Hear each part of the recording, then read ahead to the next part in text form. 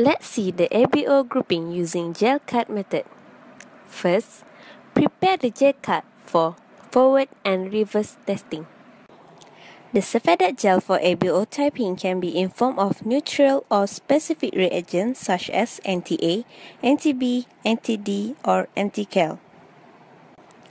Next, small amount of the patient red cell or serum will be added into each gel. Centrifuge the gel cut, then read the reaction grading. The gel within the microtube act as a sheath. An agglutinated cell form a button at the bottom of the microtube. And agglutinated red cell are trapped in the gel. 4 plus indicate a well-defined band of agglutinated red blood cell in the top part of the gel column. A few agglutinated cells may be visible below the band, while 3 plus indicate medium-sized clump of agglutinated cells in the upper half of the gel column. 2 plus indicate a small or medium-sized clump of agglutinated cells throughout the gel column. A few unagglutinated cells may be visible at the bottom of the gel column.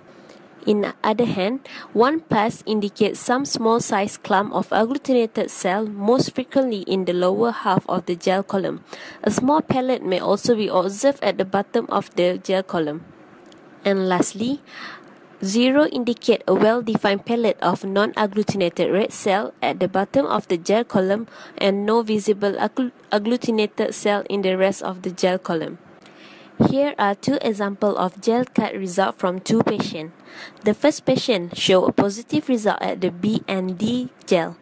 Thus, this indicates that the first patient is having B positive blood group.